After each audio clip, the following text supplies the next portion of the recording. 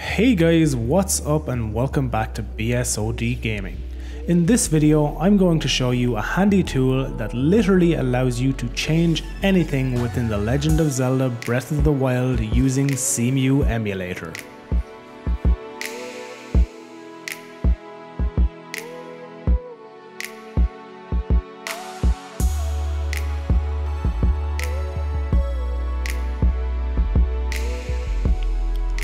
Okay, this tool can do some things that we have seen in the past, so I am not going to dwell on them for too long.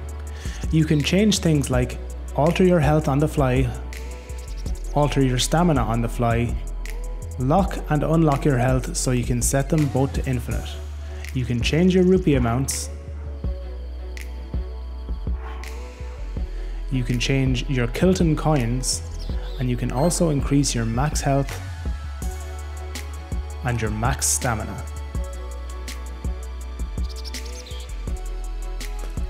Moving over to the equipment tab, we can do such things as changing the durability, modifiers, bonus types and sizes of our weapons.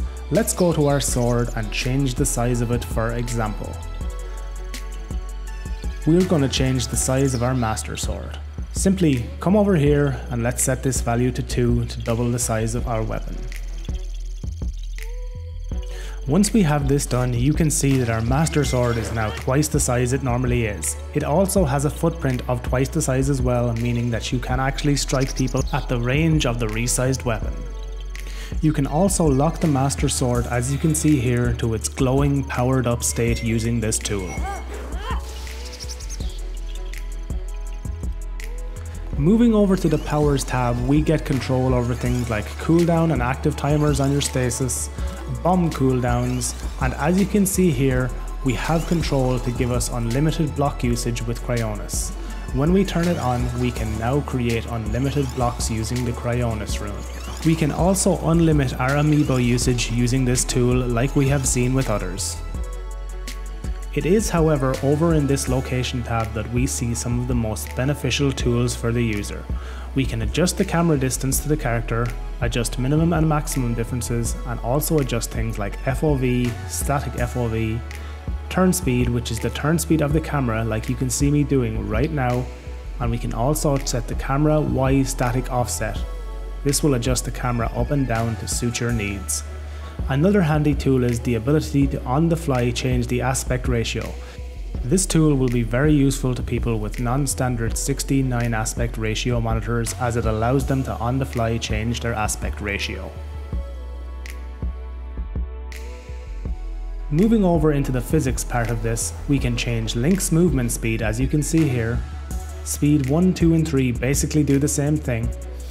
We can change the weight of the main character, making him heavier or lighter.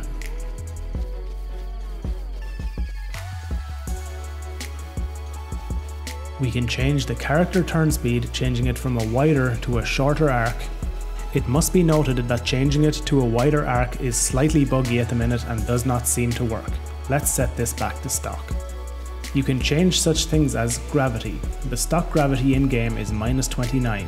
If I jump here, you will see that I am jumping slightly higher than I should be. Let's edit this now again and change it to a different value. Let's try -5. As you can see, the gravity has slightly changed.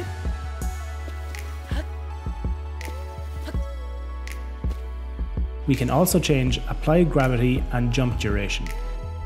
Changing jump duration to a negative figure gives us some very strange effects indeed. As you can see, Link takes off into the stratosphere.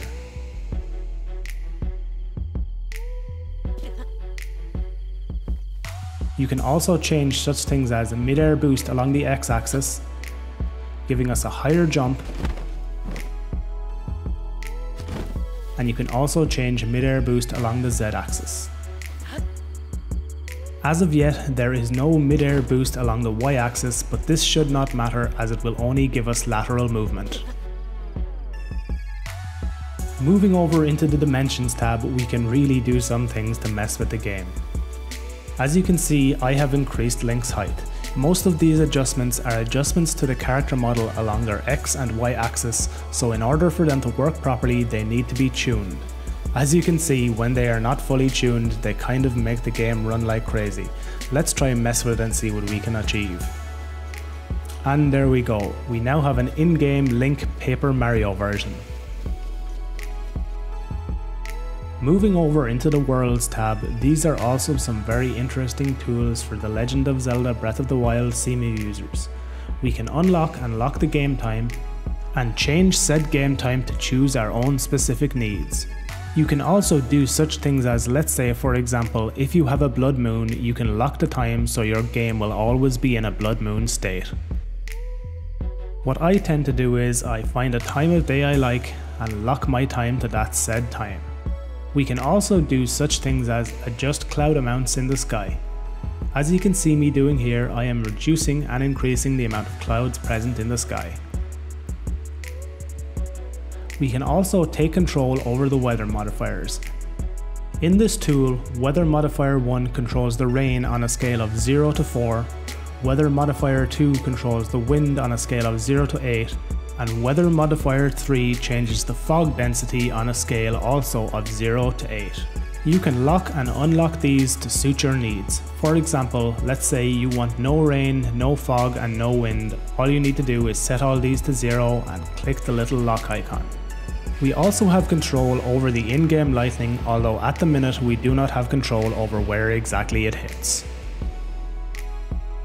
Moving on to the final tab, the fun stuff, we get some control over body disconnect functions. These tools are fun to play with, although in my opinion they have limited use. We also get control over camera shake on the X and Y axis. Also, these tools have limited use as all they do is apply a pan to the camera. Cheers for checking out the video guys, I hope you enjoyed it. Remember to like it if you like it, dislike it if you didn't, and subscribe to the channel if you want to see all future videos from me.